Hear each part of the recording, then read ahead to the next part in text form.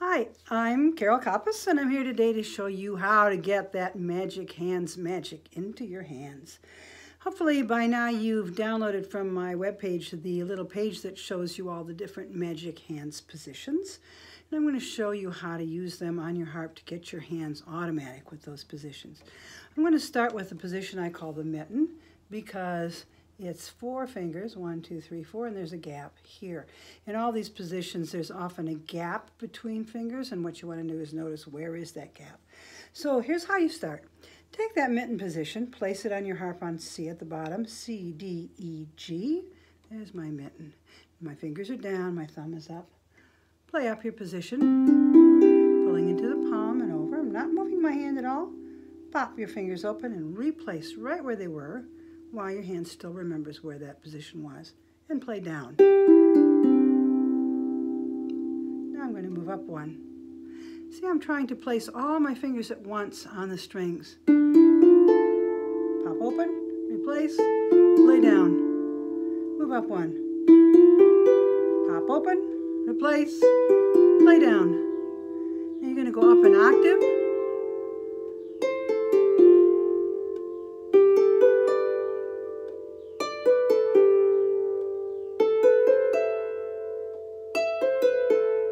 Play this slow, doesn't have to go fast.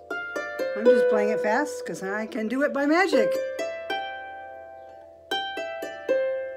There, I've done an octave. That's 16 times I've reminded my hand of that position, so that once you get to the right number of times for you, your hand will do that for you automatically. You won't have to search for C, D, E, G.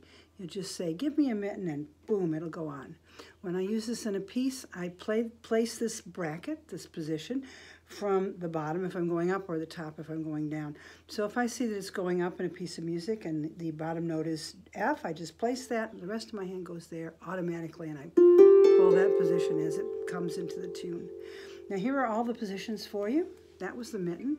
This one I call the teacup because your 4th finger's got the gap, and it's kind of like you're drinking a cup of tea with the queen. So it goes like this.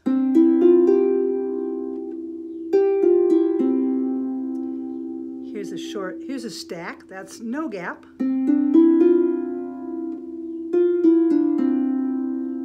Short stack, 3 fingers.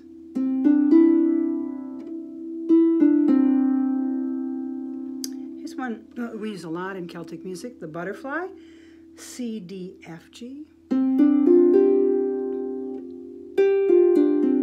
So those parts are the wings of the butterfly, and there's his little body right there. Here's one that's a little sort of similar, the bow tie. Karina Hewitt calls this a seagull, C, E, F, A.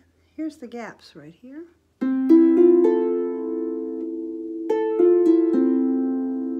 Some 3-finger positions. These are nice because it's easier to get started with these because they're easier, only 3 fingers.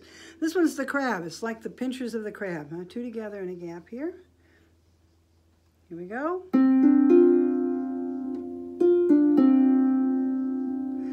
The opposite of that would be to put the gap at the bottom, put your 2nd finger up on E, C, E, F. I call that an OK because it's kind of like when people used to go in the old days, OK.